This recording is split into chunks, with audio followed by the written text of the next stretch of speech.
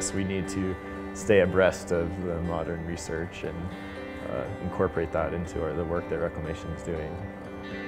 I'm looking at the variability of hydroclimate extremes, which are both stream flow and precipitation in the western US, so Reclamation's region of interest, and looking at how the extreme events vary spatially and temporally.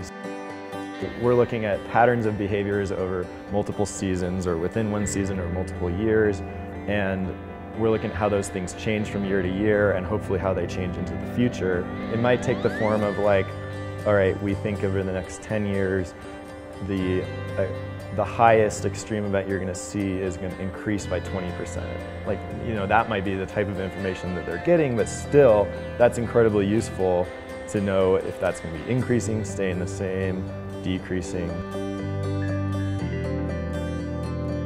The goal is eventually to look at impacts for infrastructure planning into the future. So if extreme flooding events are going to get larger in the future, we want to know that. That affects how we manage our reservoirs. If they're going to get lower, we also want to know that. That affects how we manage our reservoirs.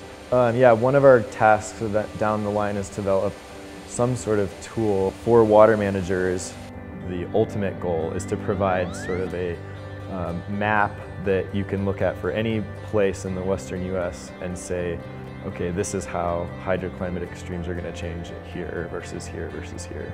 Like this, the precip generates the stream flow, and you can't look at these things separately. You have to look at them together to get a complete picture. Reclamation funds all this research, including mine, that is all based around how is this going to be used to be helpful for humans.